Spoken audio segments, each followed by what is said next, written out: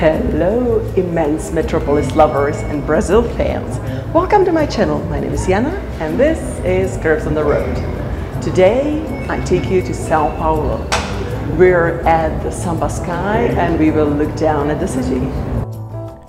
We're on the 42nd floor of the skyscraper Mirante do Vale. There's a limited number of visitors per day, so I would advise to book this experience in advance. The price differs on the weekdays and weekends, and there's also so-called social rate, and that's discounted price, and you have to bring 1 kg of non-perishable fruit. Your ticket is for a specific hour. At that time, you'll be allowed to enter the elevator to the 42nd floor, and then you have to queue to get to the main attraction, and that's the glass floor view.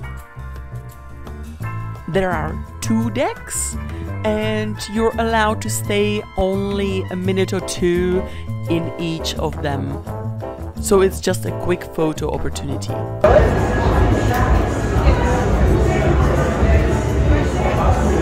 So we're here, that's the capsule, 150 meters above the ground. Crazy feel, hate it.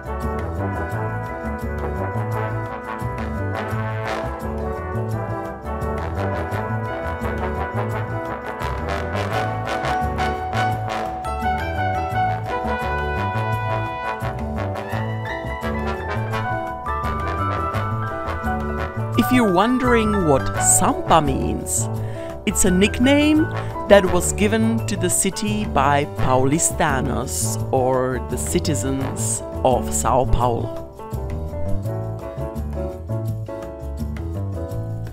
Here is the logo in the shape of the Sao Paulo state.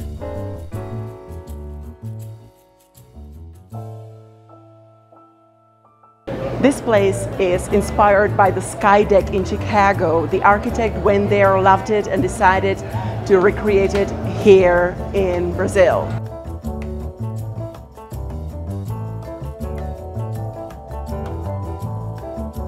Instagrammer's paradise. You have plenty of places to take pictures with the writings and different backgrounds. I really like it. One note, it would be really cool if they washed the windows more often so that you could take clearer pictures, but otherwise, beautiful. The views are amazing. Now you only realize how big the city is. Overall, great experience. Recommend. This building really resembles Empire State Building in New York to me.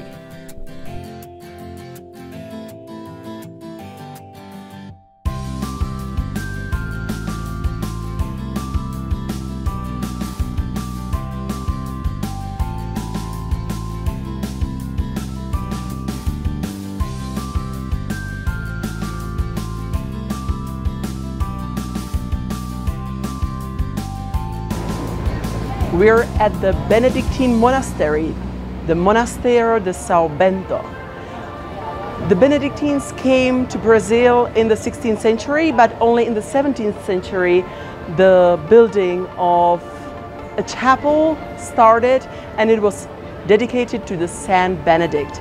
And this place also hosted the Pope Benedict when he was visiting Brazil. The monastery has its own theater and of course a place for worship, but also it has its own bakery. They bake some cookies and bread here. We are at the gardens of Patio de Colégio, or translated a schoolyard. Here at this place, in 1554, Sao Paulo was founded, and it was the first permanent Portuguese settlement in the Americas. So it's a very important historical place. We went inside the church, I would say. It's quite dark and you're not allowed to take pictures, so we didn't. And there's also a bone of a saint. Before the settlers arrived, this area was inhabited by the indigenous people called Tupi. The city of Sao Paulo started as a mission founded by two saints. And actually one of the saints has now the femur in the Patio do Colégio. The Jesuit ideology clashed with the settlers because they were strongly against the slavery, and the settlers' economy was based on the slave labor.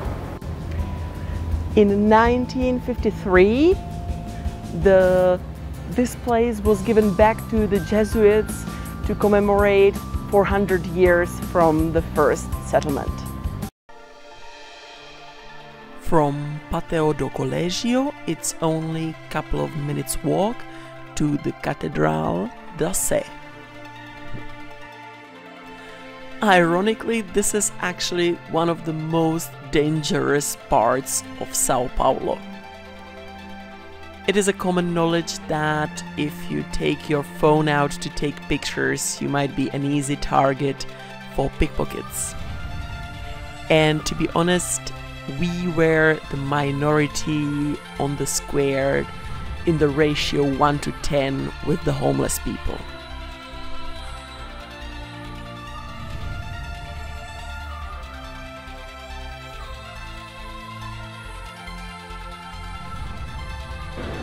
One founder of Sao Paulo and the other founder of Sao Paulo.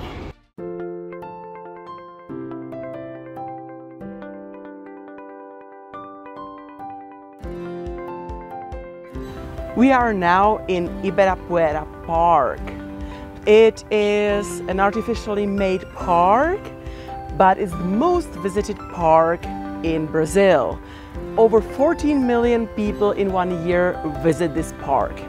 It was inspired by the English parks in Europe, and lots of trees were imported here to create this gorgeous space.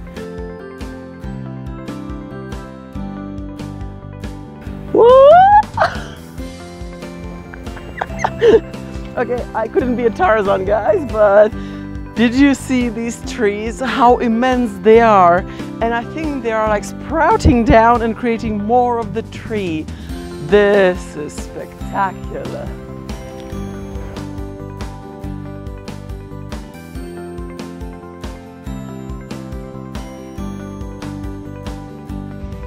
Quero.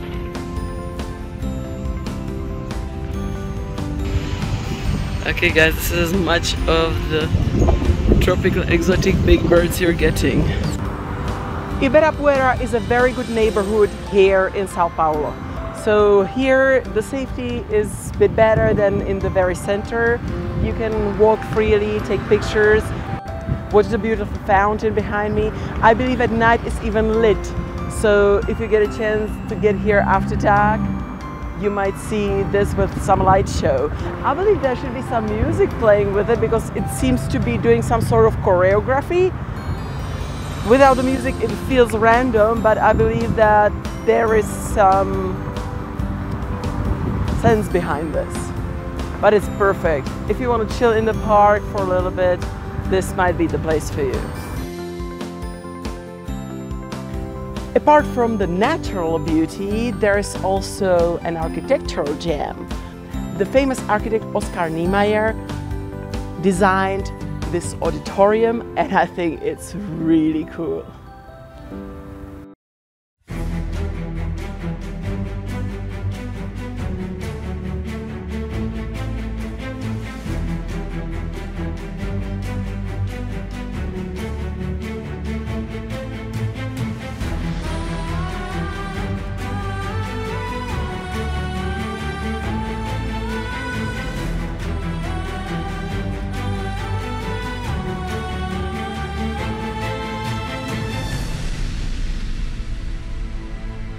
We are at the entrance to the auditorium.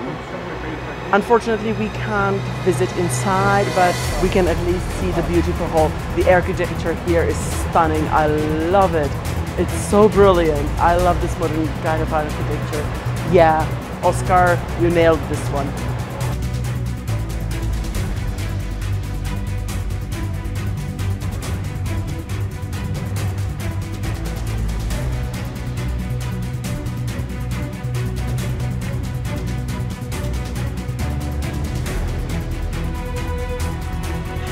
Near the Ibirapuera Park there is a monument of the Bandeiras, the 17th century settlers who came to South America. It is a bit of a controversial monument because the Bandeiras killed and enslaved a lot of the indigenous people of Brazil.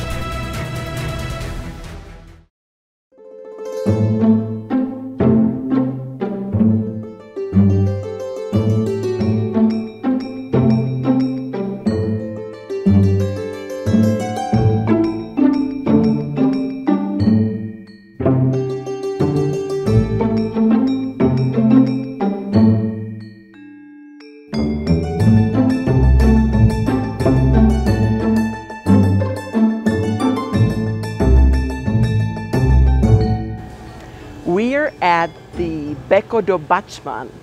It's basically a small street that became famous because of the murals. This should be the first one here, the Batman. That's why it got the name.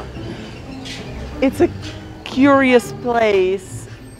It's really tricky to park here, but when you find a parking spot, definitely come here. It's all free.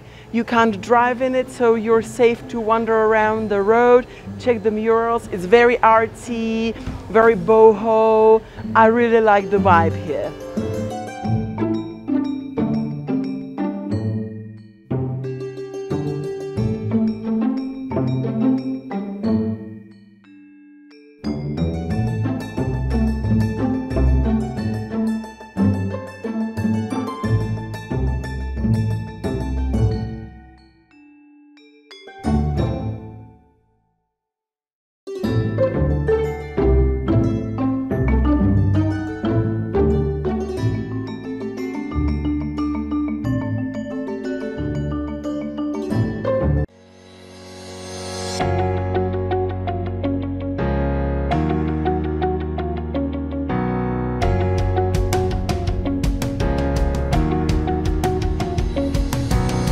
We are at the Museum of Modern Arts of Sao Paulo. It was actually designed by a female architect. She was inspired by the lines and she wanted to make something extraordinary, and this little museum defies the gravity. I think she succeeded pretty well. Unfortunately, we won't have time to go inside, but there should be huge collections of modern art from all over the world.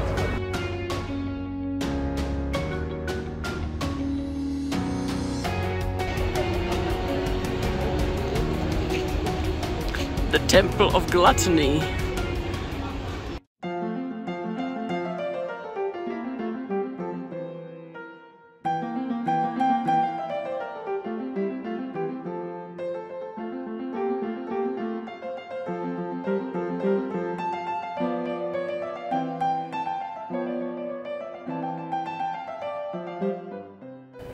We're in the Teatro Municipal de Sao Paulo. It's one of the biggest theaters in Brazil, and it's inspired by the Paris Opera Garnier.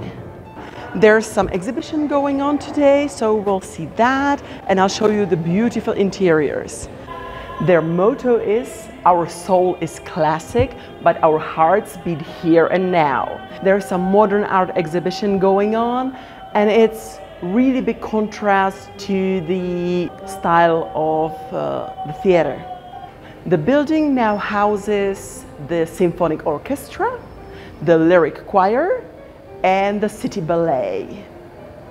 Unfortunately, there was no performance we would like to see, so I'll just show you around the theater, but we will not go see a performance.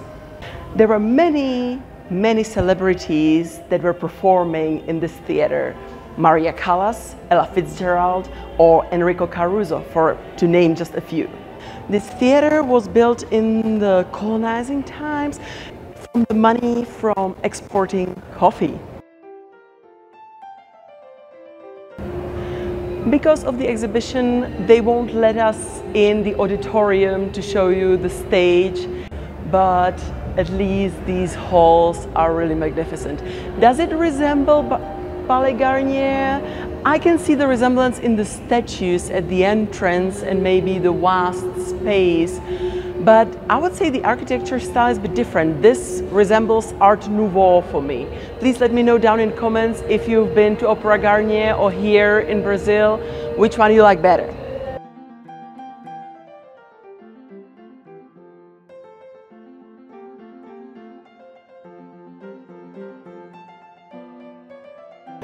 So that's it. That's the whole video. I hope you enjoyed it. If you did, why don't you give me an opera thumb up?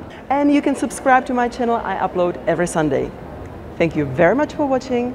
Have an amazing rest of your day and bye!